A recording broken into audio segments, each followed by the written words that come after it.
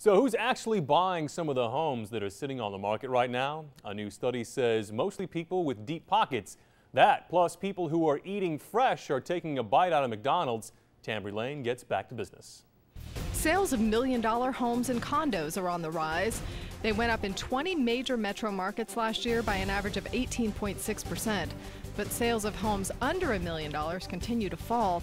Analysts say when Wall Street is up, so are million-dollar home sales. Unilever is recalling 2 Skippy peanut butter products because of possible salmonella contamination.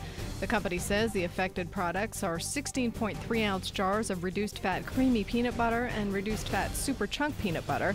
There have been no reports of illness. The company is announcing the recall as a result of routine testing. Seems more people are eating fresh. Subway is now the world's biggest restaurant chain, surpassing McDonald's.